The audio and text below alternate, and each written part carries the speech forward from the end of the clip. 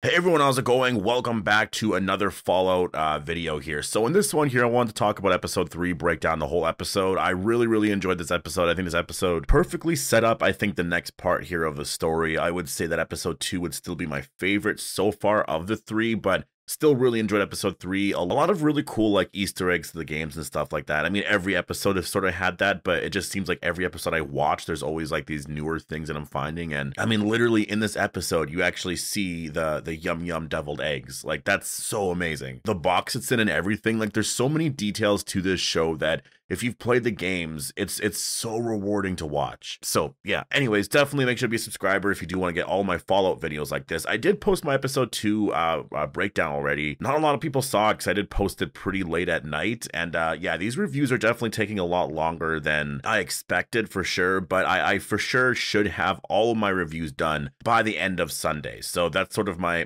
plan right now. Today I should have episodes 3 and 4, maybe even episode 5 out, and then I only have 3 more episodes, and so I could technically get all of those done tomorrow, but I'm just saying, just in case I end up getting maybe like only 3 and 4 done today, and then tomorrow's 5 and 6, and then the next day would have to be 7 and 8 kind of thing, right? Like, for sure by the end of Sunday, I'll have all my reviews and breakdowns of each episode out. So yeah, definitely, if you're interested and you do want to get all my breakdowns for Fallout, then definitely make sure to be a subscriber. There's gonna be a lot to talk about. Like, I'm really excited to actually finish the series and see what they set up for season 2, and I just want to know more about the story and stuff like that. And I just want to see, you know, if just a lot of what people are complaining about just, you know, does it make sense in terms of the story. And it's a lot of fun actually watching this because I'm remembering so much from just like the world in general of Fallout. So this episode obviously is I mean, I like the fact that we do get these flashbacks here and there, and obviously the flashbacks obviously go back to a time before the nukes actually dropped, and we do see Cooper. He's an actor. I was kind of suspecting that he was going to be an actor because it seemed like that's what they were doing. I didn't really know, but in episode 1, it kind of seemed like everyone knew who he was. And so I was like, he must be famous in some way. Kind of seems like he could be an actor. I'm not entirely sure, but he was definitely very popular. We do see here that, yes, he was an actor. And yeah, I thought that was a really cool backstory to the character here. There's actually a very cool element to his backstory, and that's sort of where this episode ends, but we'll talk about that once we get there. Cooper, or I guess the Ghoul, as we now know him, actually finds out where the scientist and Lucy were. And obviously, then we do see Lucy traveling with Wilzig, and maybe by the Ink Spots was actually playing one of my favorite songs of just really of all time. Like, honestly, I enjoy that song so much. The Ink Spots are a really incredible band. There's actually a couple songs that they actually played in this episode specifically. And again, as I mentioned before, we do see the yum yum deviled eggs. So yeah, just really cool to see that. Maximus in this episode, we see trying to fix his armor, obviously. And yeah, he gets a call from the Brotherhood. And he lies about what happened and just, you know, he's just like, well, the Squire died and this and that. And also, by the way, he's faking that he's the actual Knight Titus. Like, he's pretending to actually be Titus, which I personally was kind of like wondering about. I was like, why are you lying about that? Like, I feel like if you just told the truth as to what happened, you should be fine. Unless there's like a code where like the Squire needs to defend, you know, the knight at like all costs, you know, and sort of give your life up before, you know, like the actual knight or lord or whatever dies, right? So I wonder if there's some sort of code there. So maybe that's why he knew he wasn't going to get away with that. So maybe that's why he's lying here. But yeah, the Brotherhood of Steel do say that they're going to send him a new Squire. So now he's just like, oh, okay, I don't know what I'm going to do now. But he eventually gets to repair for his suit and then notices some raiders looking at his armor. I think that whole fight scene and just what happened there, the way that they told the story here is what really makes me excited about this show, is that it is just a really incredible show. Honestly, like, you could have just like ended the scene there. You could have done something else with the story in terms of just like writing it, but I love the way it plays out. He sort of loses his first fight with them, gets knocked out. You think the scene's going to be over, you know, and just like they'll cut to something else. And no, I guess in the script, it's like, no, they're going to continue with this moment, right? Like, there's so much in each episode of this series that it's really entertaining, and they give you a lot in terms of the story. So having Maximus just get up again and then, you know, get into another fight and all that, and just sort of, again, that whole thing, like, that felt like that could have been a bigger part of the episode, but it was just such a small part of the episode because, yeah, then he just gets his armor back, and then obviously the Raiders eventually just kind of leave. And yeah, I will say, I think Maximus is probably my favorite character right now. I think out of all 3 characters, like the 3 main leads, there's Lucy, the Ghoul, and Maximus. Maximus, I think, is probably my favorite character as of now. We'll have to wait and see where the series goes, obviously, but right now I'm kind of thinking that he's my favorite character. I really do like his storyline. I really do like Lucy as well, but Maximus, to me, I just think he's a really amazing character. And yeah, I'm interested in seeing where his storyline goes here in this season. But yeah, his squire does show up right away. And so now he's got to fake who he is just sort of in general. His squire's name is Thaddeus, so there's that. There's actually a lot of funny stuff that does happen in this episode with his squire, but yeah, a really interesting dynamic between the two characters, and yeah, we'll see where that goes as we go on from episode to episode. We see Lucy, she goes through Hollywood. We do see a sign that says Hollywood Boulevard, so I guess Hollywood is just totally gone now.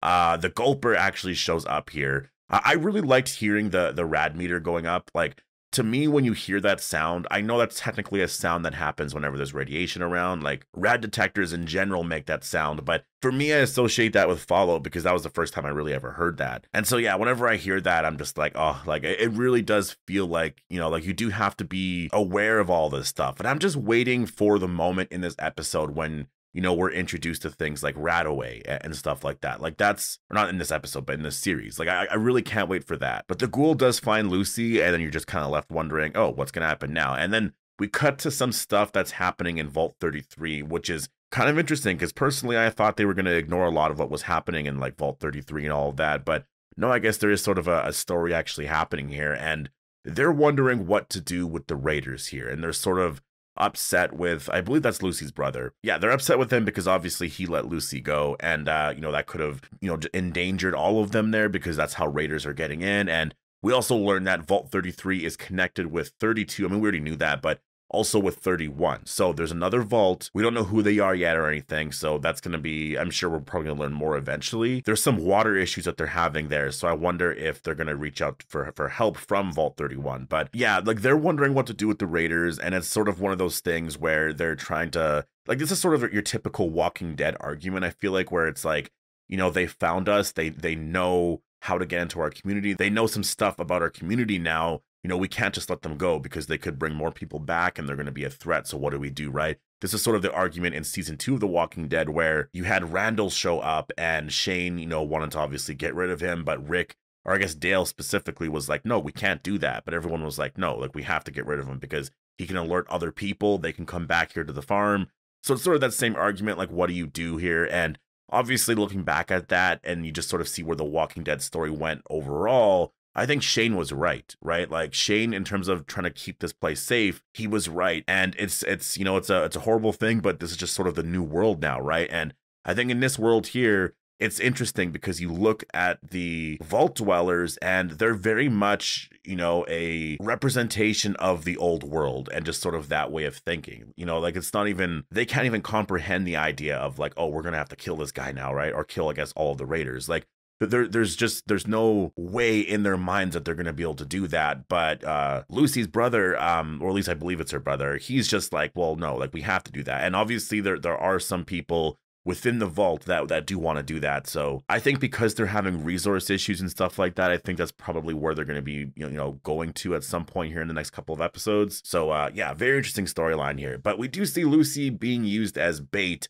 by the Ghoul to get the Gulper to come back. And yeah, the Gulper looks insane. The visuals here just really incredible. I don't remember the Gulper being this big compared to the game, but I guess that's just sort of something that they're just adding here to the TV show. Maybe I'm wrong, I have no idea. But yeah, I think this whole sequence here was really incredible. Just learning the, you know, the new dynamic here between the Ghoul and Lucy. And I'm wondering where they're going, because this episode sort of ends with them just kind of walking off, and you're wondering, like, where are they going next? I don't really know. You know, I want to know, like, what the Ghoul's intentions are, you know, with Will Zig. Is it just sort of a bounty? Like, what exactly is he doing here? And we are learning a lot more of his backstory here, you know, just a lot of what happened to him. And it was actually kind of interesting to see that, you know, Lucy actually even mentions there at the very end that, is that what happened to you? You know, too much radiation sort of thing. And he was just like, yeah, something like that. But yeah, we see Maximus, and yeah, he does make it to, I guess, where Lucy and the Ghoul just were. So Maximus is very, very close to them. He makes it to Hollywood, I guess, or Hollywood Boulevard. And yeah, then the Gulper shows up, and then just, wow, I think that whole fight was incredible. They defeat the Gulper, and then they actually find Wilzig. So kind of a cool way in terms of transitioning, you know, the storyline a little bit here, because you're really keeping all three characters connected. yeah, just as the Ghoul and Lucy are leaving now, I'm not sure how they're going to get involved with Maximus again and how that's all going to happen here. But yeah, I guess where he's at right now, he could just give, you know, Wilzig to the Brotherhood now. So just, you know, what happens there? And obviously, I think with Maximus, I mean, he has a lot of thinking to do here, right? Because, like, what is he going to do for himself personally? As of right now, I haven't watched episode 4 or 5.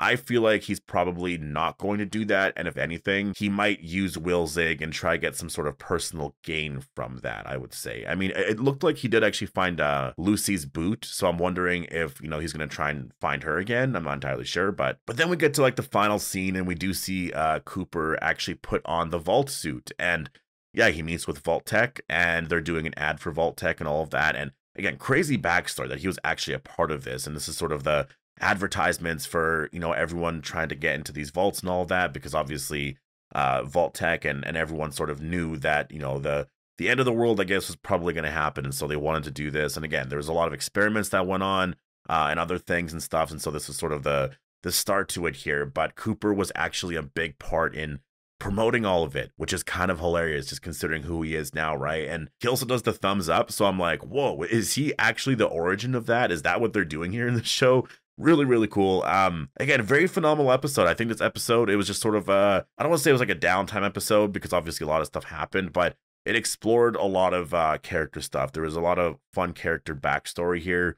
And now we sort of know where our characters are going. And again, it's just sort of a mission that we're on, right? Like, it feels very much like a video game. Like, there's all these different parts of the story and they have this destination that they're going to and stuff. And so I'm excited to watch episode 4. I'm going to post this review and I'll probably actually do a Walking Dead video after this. But after that, then I'll get to work on my episode 4 review and then episode 5 after that. So yeah, stay tuned for all of that. Definitely make sure to be a subscriber if you do want to get more Fallout videos like this. And yeah, post your review down below for episode 3. Hope you guys all enjoyed the video and I'll see you guys in the next one.